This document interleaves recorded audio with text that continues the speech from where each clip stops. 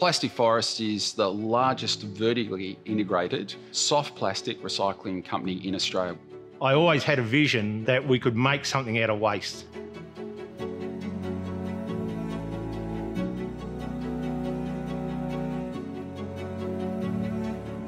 Plastic Forest was born in the bush, identifying agricultural plastics as a massive waste. We have over 200 products in two streams. We've got one stream which is sheet products, so it's underground electrical cable cover, garden bed kits, water surrounds. We also have three-dimensional profile products like our plus posts for farmers and our wheel stops for car parks. A broad range of different sorts of products, basically to suit an end market.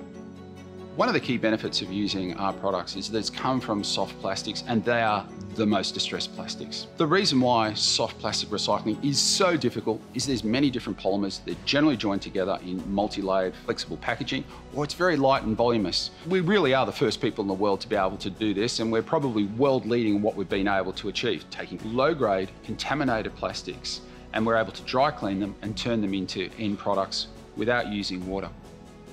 We utilise a range of different plastics from a range of different sources.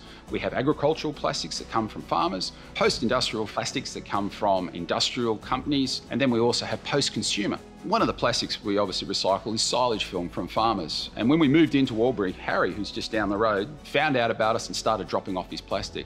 And now Harry's buying it back as a farm fence post. When it comes to testing, if we can, we send it off to a NATA-approved laboratory so that we're able to produce documented evidence that we've made a fit-for-purpose product. It's great to think of recycling as putting your recyclables into the bin, but recycling really only happens when you go and buy a product made out of recycled content material. The industry is undergoing a lot of change. It's undergoing a lot of spotlight right now, and that is that people want to participate in the circular economy. And so there's a very bright future for those companies that can make wonderful, engaging products.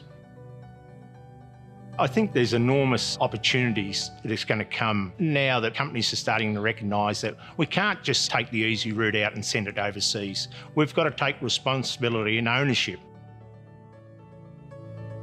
One of the real benefits of working in recycling is you answer the why question. Why am I doing what am I doing? We do this because we love it. To take waste that was going to landfill and to turn it into a wonderful product fit for purpose that people love and admire, that gives us an enormous thrill. I'm incredibly proud of what we've done here at Plastic Forest.